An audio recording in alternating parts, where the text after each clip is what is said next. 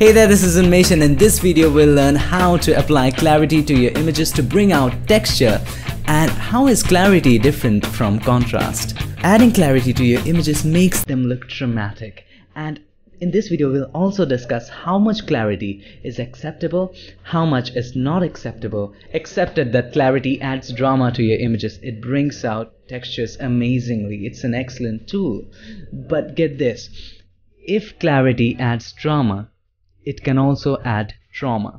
So you need to be extremely careful when you apply clarity to your images. So without any further ado, let's get started. But before we begin, the usual, make sure you hit the subscribe button, please.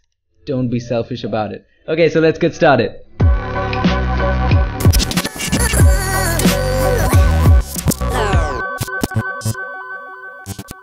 Think of clarity as enhancing texture to your images. Increasing clarity enhances texture, decreasing clarity makes the texture smooth. But mind you, clarity is very different from contrast. So for example, I have this image opened. Now let's try and increase clarity. So as you increase clarity, you see a lot more texture in the clouds and the sea. Okay, so let's reset the clarity, and now let's increase the contrast. It's already increased. Let's increase it a little bit more. Now, it also adds a little bit of texture, but it's different. As you can see, it's totally visually different. But let me explain how actually it's different from the histogram. So let's bring back the contrast to 0. Now, at this point, notice the histogram. Notice all the colors, all the reds, the yellows and the blues. Notice the colors in the histogram. When I increase the contrast, all the colors are affected throughout the histogram. Doesn't matter whether the color was on the right, was on the left, on the middle, doesn't matter. Everything gets affected. So let me bring back the contrast to 0. Now let's increase clarity. Now when I increase clarity, as you can see, the colors in the middle, okay, the middle peak is affected. So what does this say? Clarity only affects the midtones. In other words, you can say that clarity increases the contrast of the midtones, not of the darker areas, not of the brighter areas, but of the midtones. Let's look at this image. Okay, so when I increase the clarity, as you can see, I'll just do that in a second. Let it load a little bit, and now it's loaded. And let me increase the clarity a little bit. So as you can see, when I increase the clarity, what happens is only the midtones are affected. There are some dark areas like this one, they don't get affected at all, only the midtones. So what is clarity? It increases the contrast of the midtones. Now, clarity can make your images look dramatic. It can make it look really beautiful. So this image was like this, and if I increase the clarity, it gives it a really nice look, especially for street photography or landscape photography. It really brings out the texture. It makes it look amazing. But I've seen this problem with people, even myself when I began using Lightroom, and other people who began using Lightroom. I see them just overusing this clarity slider.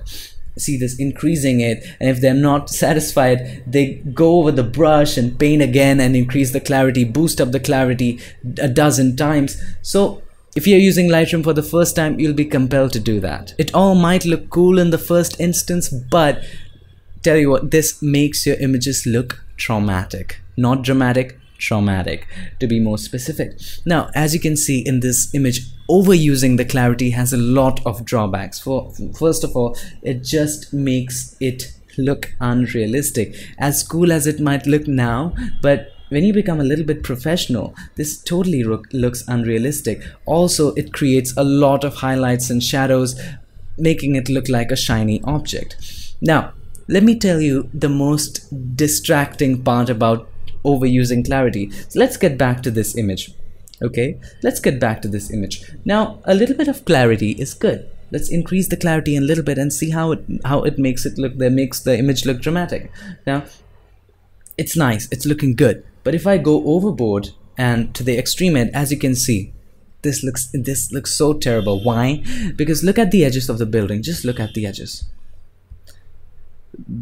How did it become bright? How did this halo effect come. See, whenever you see a plain line, whenever there is a line of contrast in your images, and you increase the clarity so much so that it starts to show halo effect outside the line of contrast. So let's bring the clarity to the 0, and it looks all fine, it looks all clean. But if you increase it, you begin to see a halo effect, and when you upload this online, this looks dramatic. And any person who knows Lightroom or Photoshop will straight away say, too much clarity, boss, this won't do. Also, as you can see around the street lights, there is a black kind of halo. You don't want that.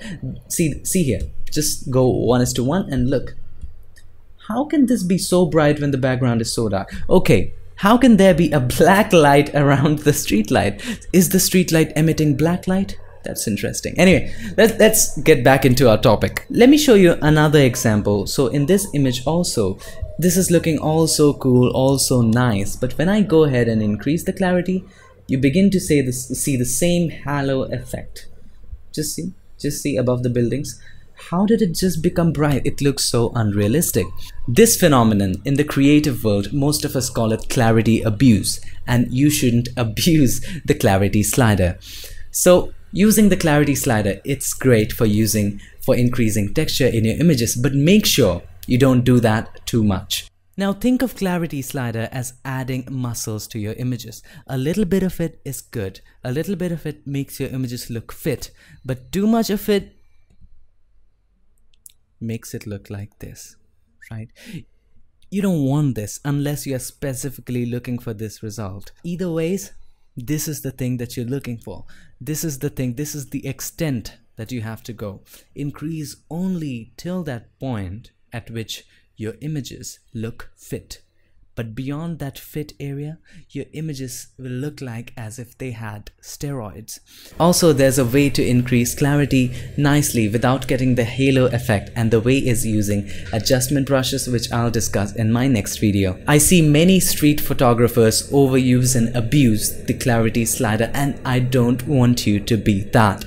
Okay, so that's all for today. It's time to wrap up, and I'll see you guys in my next video. Till then, stay tuned and make sure that you keep creating. And don't get overwhelmed by the amount of sliders Lightroom has to show. This is so simple. Just play around with sliders, break the rules, and hit the market. Okay, this is Unmesh signing off.